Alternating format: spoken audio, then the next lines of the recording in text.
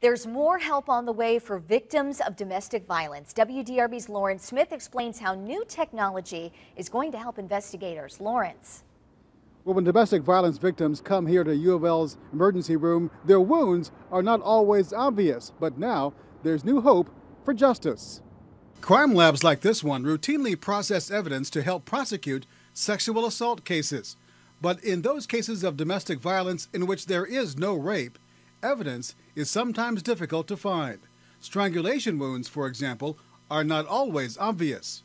A lot of times the strangulation was not significant enough to break enough blood vessels to cause excessive swelling or bleeding. Often they're not able to prosecute. They're not believed because this is a cycle, and a lot of times victims return due to the fact that they're economically entrapped.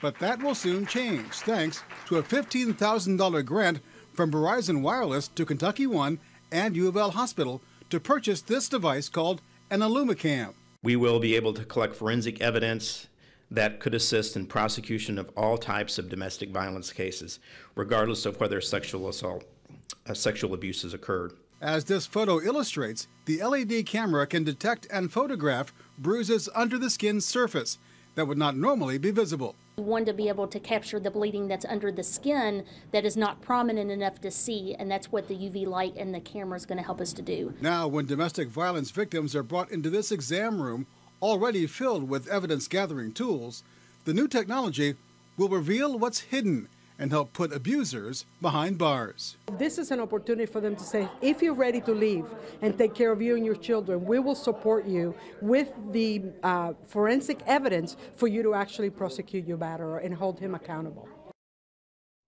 Now, the grant not only buys new equipment, but also helps cover the cost of the forensic exam for domestic violence victims.